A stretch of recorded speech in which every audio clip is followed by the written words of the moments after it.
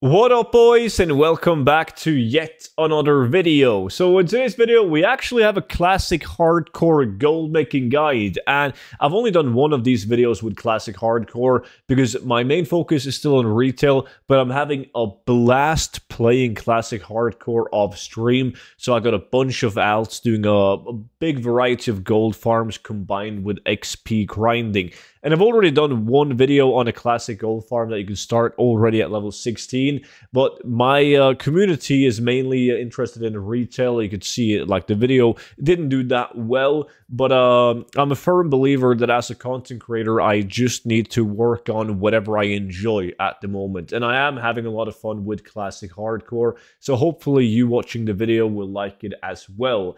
Now, before we dive into these spots specifically, big thank you to every single one of you guys that are playing Classic Hardcore, and if you picked up the complete gold guide for Classic Hardcore, it's basically a guide that has a ton of the best raw gold and steady gold farms to do while you level from level 1 to 60, and then a bunch of the best gold farms that you can do once you get to level 60. So if you don't have that and you want to grab it, click the link in the description down below, and by using the discount code HARDCORE, you can get it for 50% off. So before we go over the location that I'm at right now, I want to highlight the spot that is insanely good for XP grinding.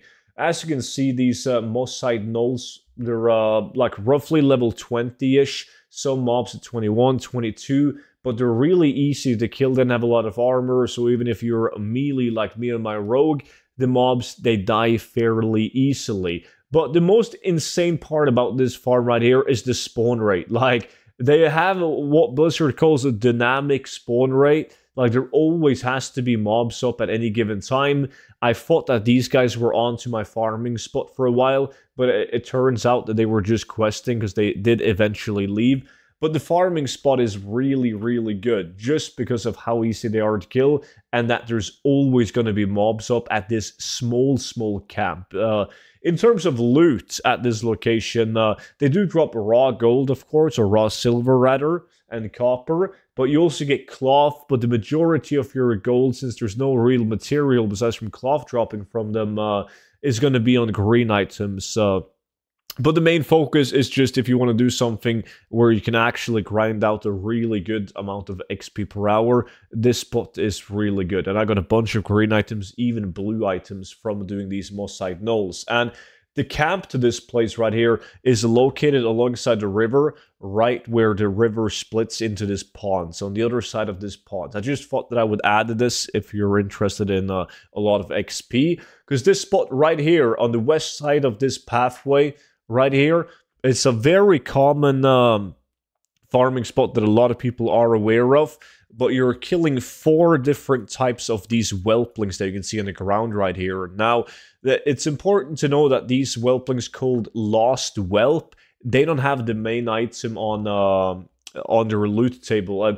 The main item like of these guys right here is the tiny crimson whelpling. That's the battle pet that has a small chance at dropping from these whelplings. Now, obviously, these are the prices on my realm, and it goes without saying before we go over all these items you can get from the farm. It's still relatively early since release, and all of these prices are naturally going to go up in value due to inflation. The higher level the majority of the player base gets and the more people hitting level 70, the more raw gold will be pumped into the economy and prices will go up. But I fully realize that like everyone that's interested in doing a farm like this, they need gold. They want to spend gold on gearing up or buying their skills and whatnots. So if you get a tiny crimson whelpling, even if you spend a couple of hours before it actually drops, the gold per hour is pretty steady. Outside of the Lost Whelp, which doesn't drop the crimson whelpling, you have these red whelps that takes place like closer to the river on the west side right here.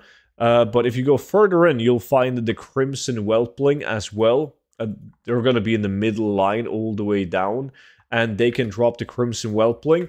And alongside the mountain side, you also have a different kind of whelpling. Like it's actually a higher level whelpling. So you can do this farm if you're like in your mid-20s. It should be very efficiently. The red whelps are lower level though, so you can do it sooner as well. But the crimson whelplings and the channeling whelps, they cast fireballs. That's they roam around or alongside the mountainside. They can also drop the crimson whelpling. That's super RNG, and I just consider that there we have it, the flame snorting whelp. I just consider that bonus gold if you get a tiny crimson whelpling. Now the gold is in obviously the raw silver pickup. They're whelplings, they drop silver, so it doesn't make a lot of sense, but they do. So you get, depending on your class and your level, like how fast you're able to kill them and so on. But I got like 1 gold and 70 silver an hour just from like raw copper and silver pickup. On top of that, you will of course get some gray items that you can vendor like just for raw golds.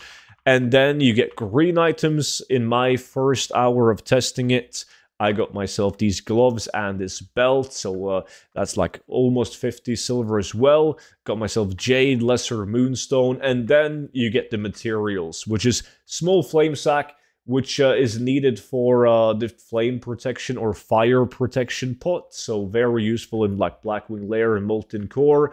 You also get large fang and sharp claw needed for the rage pots.